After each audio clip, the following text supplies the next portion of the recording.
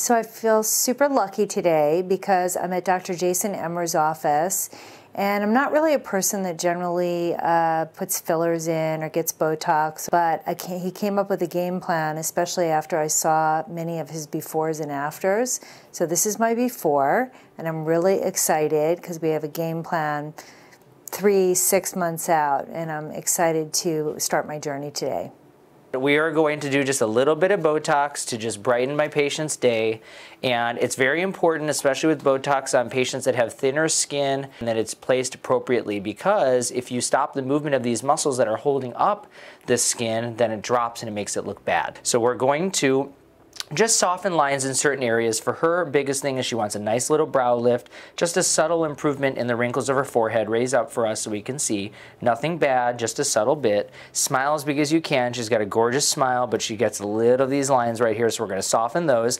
And then the one big thing we've been talking about lately, I know everyone went crazy about our Friday post about pebbly chin and the gummy smile. And we got a lot of thank you guys for all the DMs about our great results from that gummy smile. But I'm going to show you the pebbly chin bothers a lot of patients. That's textural issues. It's also shrinking of the collagen in that area, making the muscle show a little bit through the skin. So by putting a little Botox there, we soften the area, and then you can laser on top of it and get much more improvement. Biggest thing is there's a muscle right here that controls the lip. So if you go a little bit to one way or the other, the person's going to be drooling for 3 months. So you want to make sure that you don't do that inappropriately, okay? So, and then lastly, she's smiling, which is perfect. You can see these little bunny lines. Those, to me, I think are really cute, but some people like them to be softened a little bit, so we're going to soften a little bit of those bunny lines. So our initial point for a squeeze in, show them those 11 lines. Nothing too crazy, but we're just going to do a subtle lift, so relax. And we're going to do a little injection, 1, 2, 3. I tell people it feels like a little bug bite. So we're doing little injections here, 1, 2, 3, right into the area that as the procerus and the corrugator. Squeeze in again. Good, relax. We're going to grab that muscle. We're going to go right into that muscle and just give a little small bit. Squeeze again, relax, good. She's got a little bit more wider of a muscle, so I think it's important to inject appropriately. Squeeze again, good, relax. Just gonna do a little bit more into that glabella there. Good, and that will give us a nice little arch in the center. But then our goal is to get a little bit of lifting. Patients that have softer skin, you see how you can see these veins, especially through thin skin. We'd stretch out the skin here and you can see the vein. You do not want to hit the vein with the Botox, okay? Because we don't want to cause a huge bruise. So smile as big as you can. We're going to follow the auricularis all the way down from the top of the brow, the edge of the brow. Good, nice, relax, perfect. And then we're going to come right below the vein and give a little bit through that area. And smile again.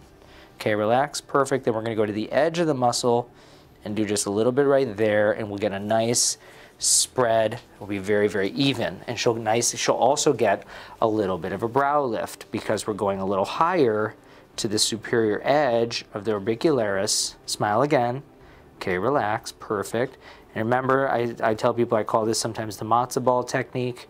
You do a big little bleb right here in the skin, and then we push it down. We're going to do again one more little pinch right here at the edge of the brow. Good, at the edge of the eye.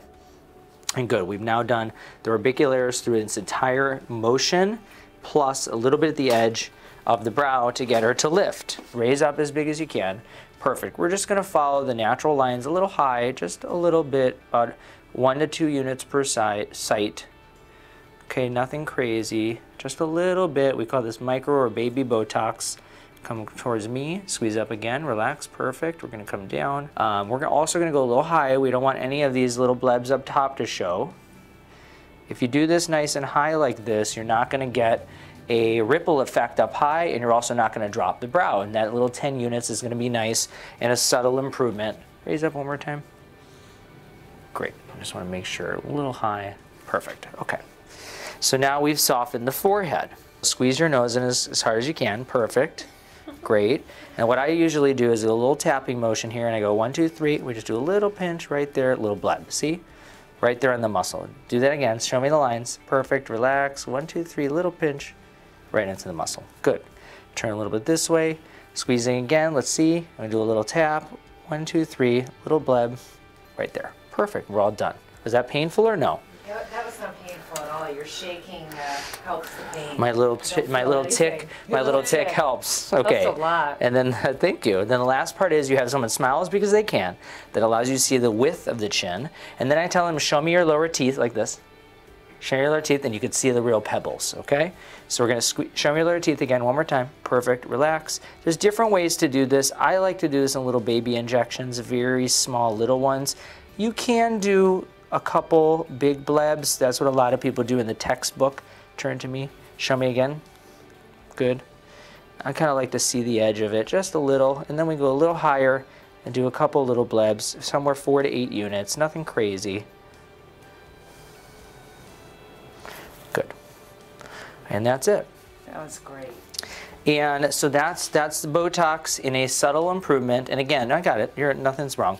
And you can see no bruising, not much significant swelling. If you do get swelling in these little points, you can press them down. They should go down within a few hours. And then we see the results in about 10 to 14 days, and it should last somewhere between 2 and 4 months, depending on who you are. If you're somebody that makes a lot of expression, you work out a lot, you get mad at somebody at home all the time, you might need your Botox more often. But if you chill out, you take it easy, you don't work those muscles as much, it might last 3 to 4 months.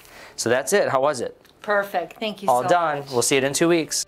So first step's over with Dr. Emer. I had the greatest experience with my Botox. It's been a few days now, and I'm already loving the results, especially what he did here in this area and made the eyes pop. And it's on to my next steps in my treatment plan, which he has picked out, which I'm really looking forward to because I love Dr. Emer and I love the staff here.